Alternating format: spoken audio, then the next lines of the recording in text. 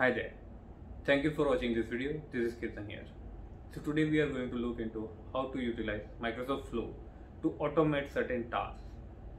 For our example today we are going to look into how to query stored procedure from a Microsoft Flow, retrieve the output of a stored procedure, attach it as a CSV file for an email and send an email on a regular interval basis. Microsoft Flow comes with a huge range of extensions, which are the plugins which you can utilize for certain tasks, different tasks, and it has huge library of all the available plugins. So those are connectors, and there are certain variable components which we can utilize to automate the task where we don't require user intervention, and certain parameters are also calculated parameters or they are coming from somewhere else. So it has a good focus from Microsoft and it has improved quite a lot Flow. So let's get right into it.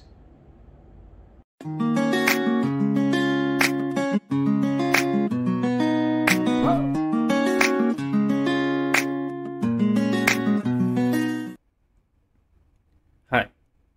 So to start with our exercise, we'll first need to log into Microsoft Flow, and once you have logged into the system, select the appropriate environment where you want to create your flow.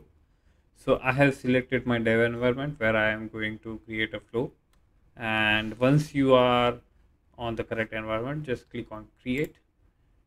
Once you click on create, a new window will pop up where you will actually see the templates which are available for you to utilize. So you will see there are certain blank templates where you can create flows. Basically, these are blank canvases. So you can start from the scratch, use your imagination or your logic, and based on that you can create your flow. Or you can utilize the existing flow where you have plenty of options, and all these templates are good templates. So sometimes you may not know whether the task which I am trying to accomplish, whether is it possible through the flow or not. So in that scenario I would recommend going through all the flows, so you will get to know that what is the actual capability of these flows, and how rich this platform is, and how the Microsoft is on a regular basis it is enhancing this platform so that it can do as much task as possible. So our task is to connect to SQL and execute the stored procedure. So to start with, I'm going to actually click on create, and I'm going to click on automated cloud flow. I'm going to click on schedule cloud flow. So here you can see automated, instant, and scheduled. So automated is triggered and on a particular event. So it is kind of like if a record is created, that is an event. So on that event, this flow is triggered. So it will execute the flow. On an instant cloud flow, which is a manual thing. So after the creation of this flow, you will be actually selecting the flow to run, and then you have scheduled flow. Scheduled flow is something which I am looking for, that this flow should execute after certain interval, either on a daily basis, on an hourly basis, or on a interval of 5 minutes, or bi-weekly or weekly.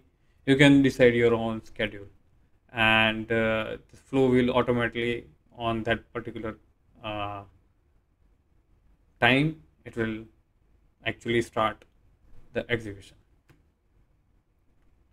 So I'm going to click on schedule cloud flow. I will specify it as demo flow for demo flow.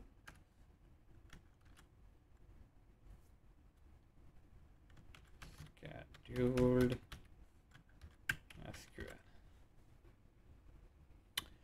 So starting from so and so date, it will actually today, starting today, 8 minutes, and repeat after. So I'm going to repeat it on a daily basis.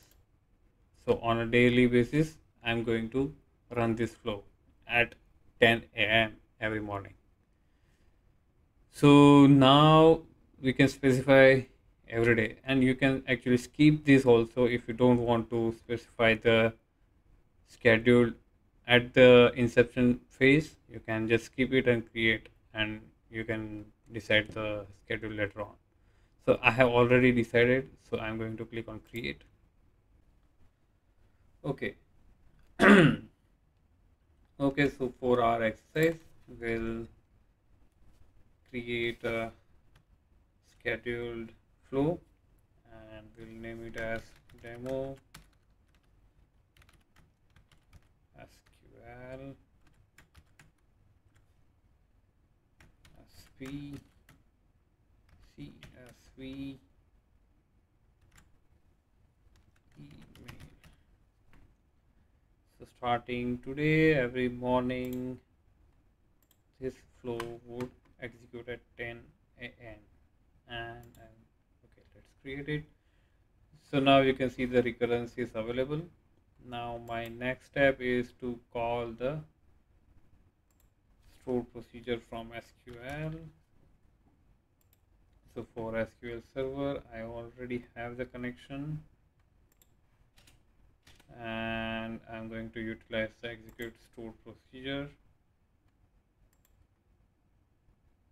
So I'm going to utilize the same connection which I have made, database name and stored procedure. So now you can see that we have list of all the stored procedures available, and it will give you the list of all the stored procedure which are there at a database level. So I'm going to utilize the stored procedure called PTCL EMA store number 1201. So this is a stored procedure where I'm actually passing uh, whether this should execute on a monthly basis or on a daily basis, and I'm going to pass the parameters of date from and date till.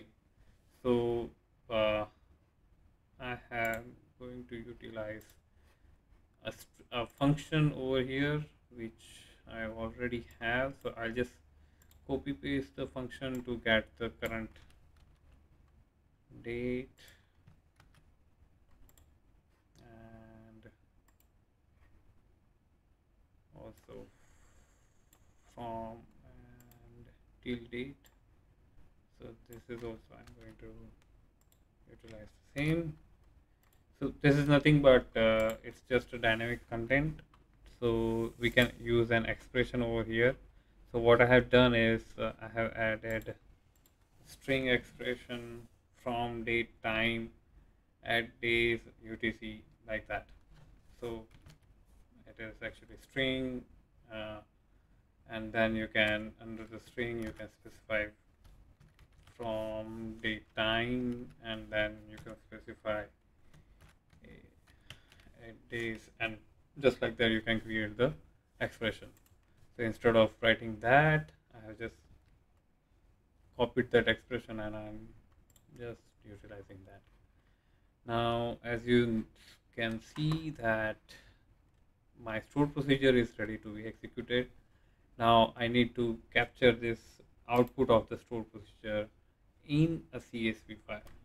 So for that we have create CSV.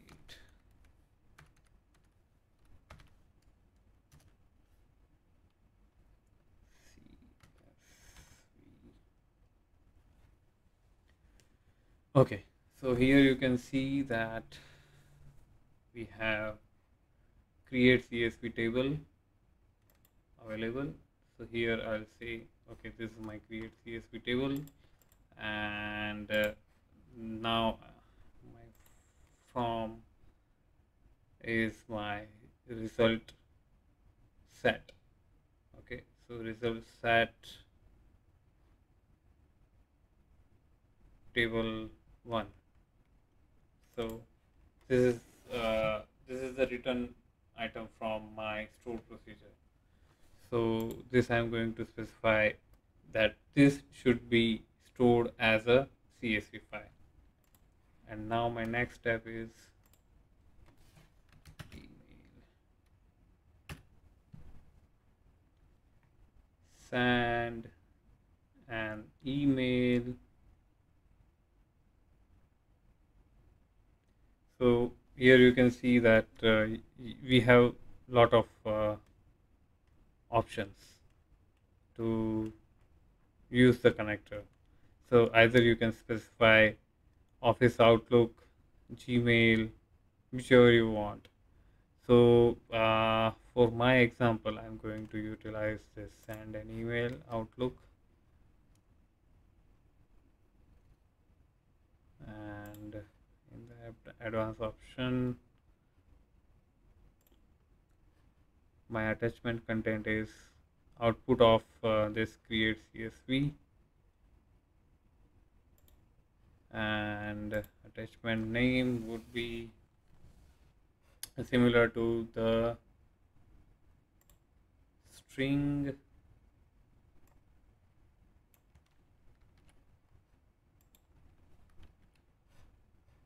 and I would say I'm going to create a file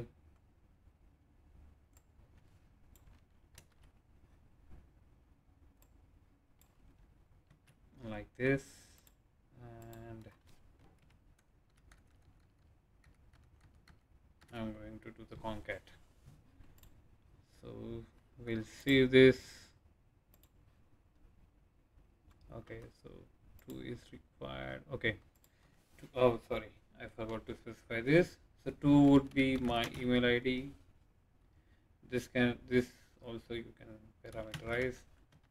I'm specifying kitchenboy@gmail.com. Subject demo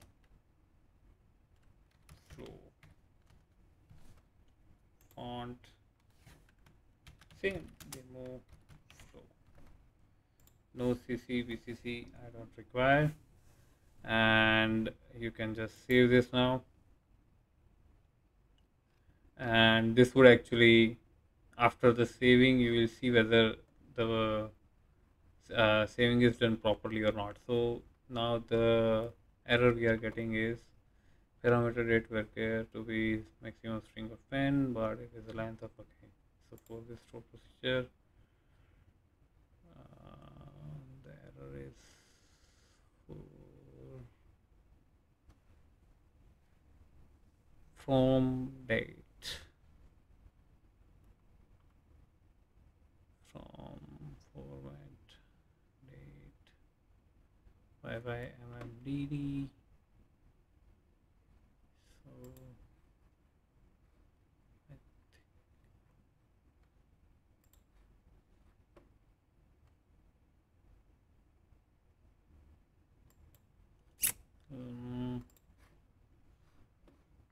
maybe I just copy pasted the wrong one.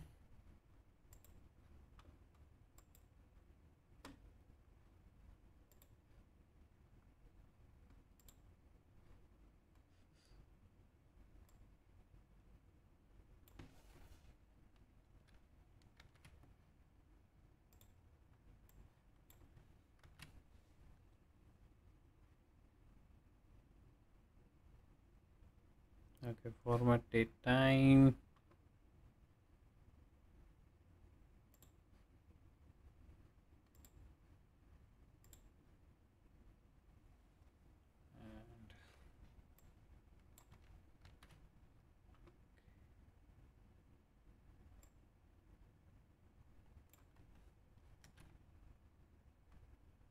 Okay, I guess this should suffice. Let's see.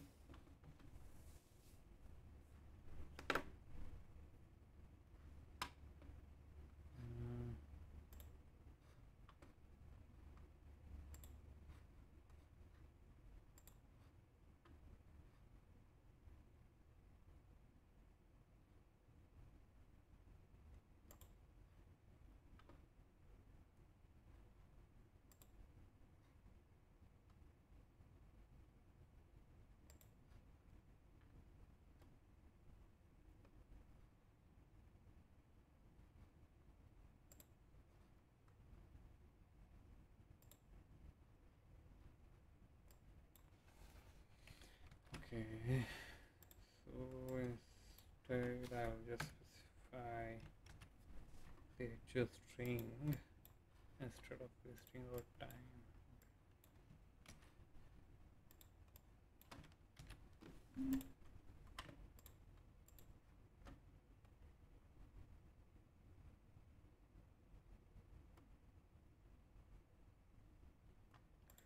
Okay, so now our flow is ready and it will run on a daily basis, and we'll see the file executed and sent as an email for us. We can always run this flow on a trigger base. I can just click on run and it will start the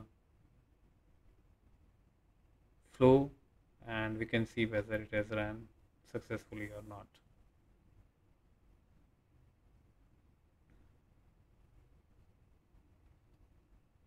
So let's wait till the time it finishes the execution.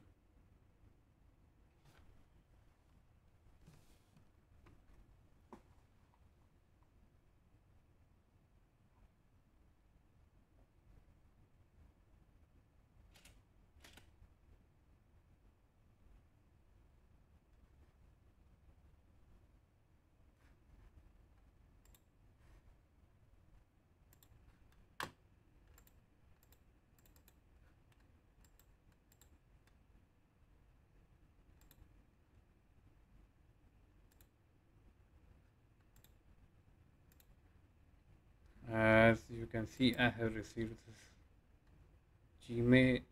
I have received the email on my Gmail account, and the file is attached as CSV, and I can just see the content of the file.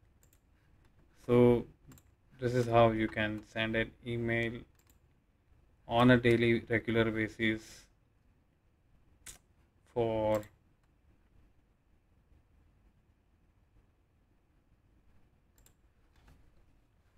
so this is how you can send